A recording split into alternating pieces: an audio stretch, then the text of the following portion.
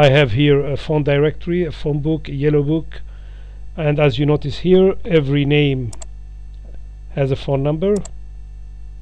So if I'm looking for the phone number of Mr. X, I will open the yellow pages at the and look for Mr. X and find his phone number. So let me quickly bring out here the DOS command, and I'm going to paste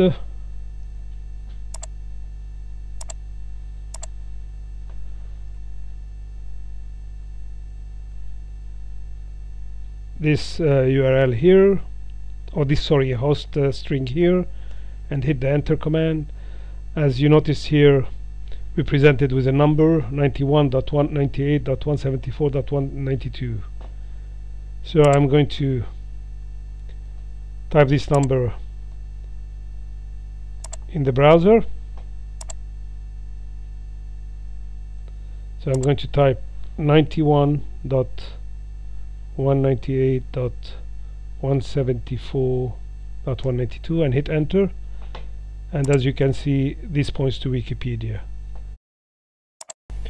This table lists IP addresses from a DNS server, and DNS server referred to its tables to map IP addresses to URL. It's very difficult to remember IP addresses by their URL by their IP addresses, or website by their IP addresses. So to make it easy on us, the DNS is used to map friendly URLs such as yahoo.com here, or google.com, or wikipedia.org to IP addresses. So when we type in the browser google.com, first the DNS is consulted for this string google.com or this URL, and then if it finds a match, an IP address, then it is forwarded back to us, to the client. Then the website is correctly accessed. Now these IP addresses are issued when you register your website, and you are given a unique IP address with the name of your website or the URL of your website.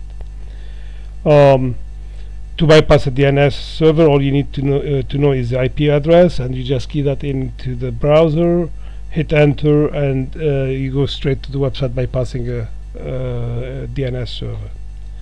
So that should conclude this video clip.